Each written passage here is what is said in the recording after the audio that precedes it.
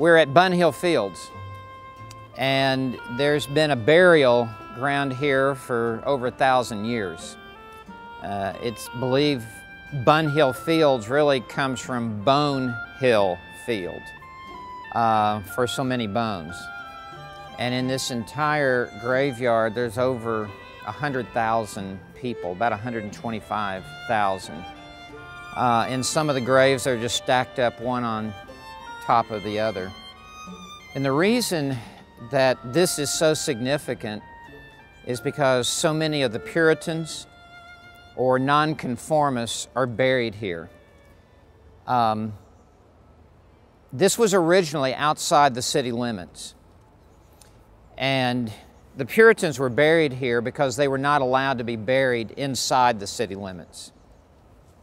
In 1662, the Great Ejection, of which I've already spoken, the Puritans were put out of their pulpits, and then there was follow-up legislation that they were not allowed to go into the city where they had formerly pastored. Then there was legislation they couldn't even go into a city, period. And so they had to live out in the country and out in forests and wooded areas and fields. And it's like Christ, it says in Hebrews, was crucified outside the city. It's the ultimate sign of rejection. And so that's why these Puritans are buried here. They were utterly rejected. Even in their death, you can't even be buried inside the city limits. We consider you as non-existent. You never lived. And so I'm standing in front of one of the greatest nonconformists that God ever used, John Bunyan. He spent 12 years of his life in prison, and they never locked the door. He could have walked out at any time he wanted to. All he had to do was agree to stop preaching the one true gospel of Jesus Christ. And he said, "There's no need for me to even walk out because you're going to arrest me and put me right back in here in no time." And so while he was in the prison is when he wrote Pilgrim's Progress. And as Spurgeon says, every page just has the smell of the prison. You have to be persecuted in a place like that to write like that. And as he looked out the window of his prison, what he describes in Pilgrim's Progress is playing off of what he sees, a hill, a gate, etc. And so on this tomb, well, note, it says he dies August 31st, 1688. That's the year of the Glorious Revolution.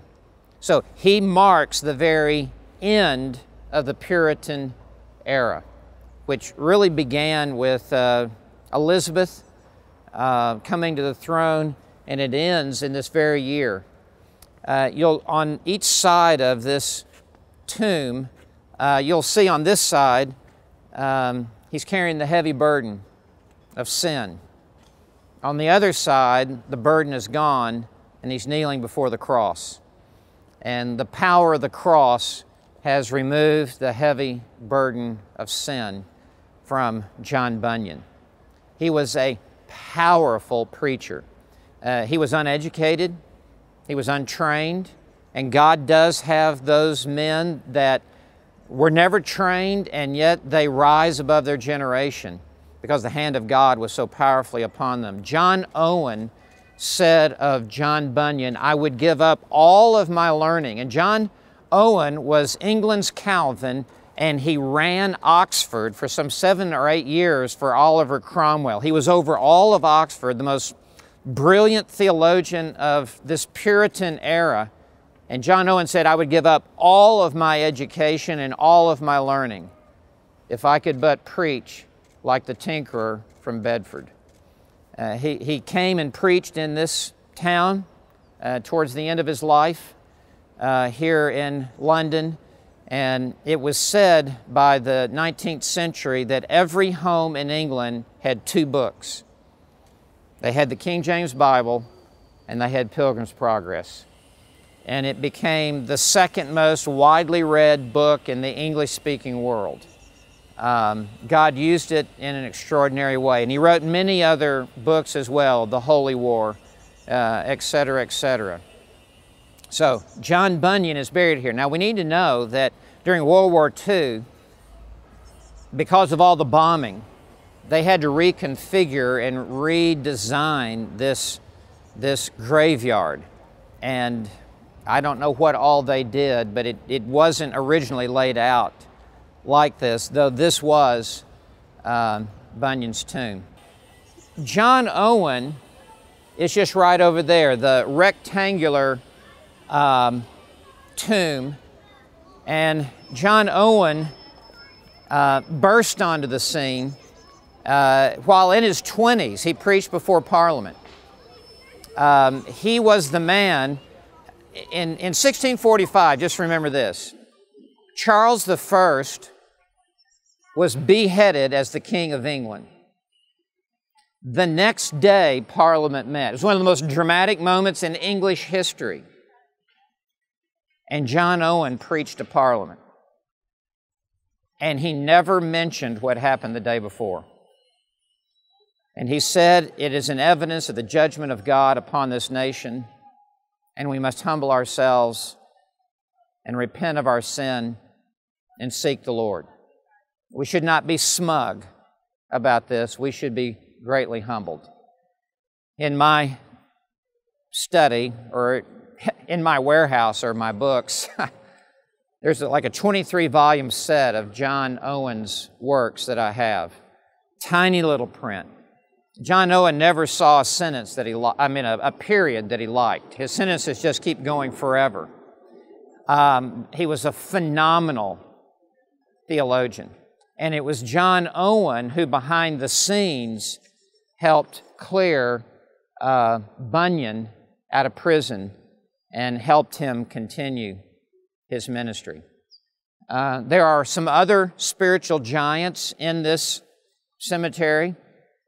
Probably the greatest hymn writer who ever lived, Isaac Watts, who not only wrote hymns, which was revolutionary at the time, he also said all 150 psalms to a metered rhyming layout where the church could sing all 150 psalms. And he's buried right over there.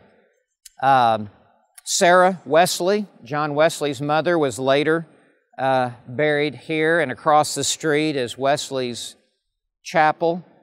John Gill, one of the most scholarly Baptist preachers who ever lived, is buried back over here. Daniel Defoe, who wrote Robinson Crusoe, who was a true believer and wrote a history of the Scottish Covenanters, is buried here.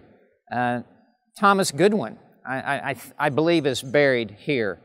And he was one of the leading voices in the Westminster Assembly. So in some ways, this is a different burial than some of the churches we've been in, where there were unbelievers esteemed and hailed for everyone to see. These were buried outside the city limits, rejected by man, but known in heaven. And that's all that really matters, is that we get our applause out of heaven and that we have the Lord's amen upon our life. And so, for that reason, this has always been a very special place to me. You remember when Lloyd Jones came out of that theater and he saw that little Salvation Army group that everyone else turned their nose up at, and he goes, "These are my people." When I come to Bunhill, after I've been to some of the other places, in my heart I go, "These are my people." I want to stand with Bunyan. I want to stand with Owen. I want to stand with Watts and these other luminaries.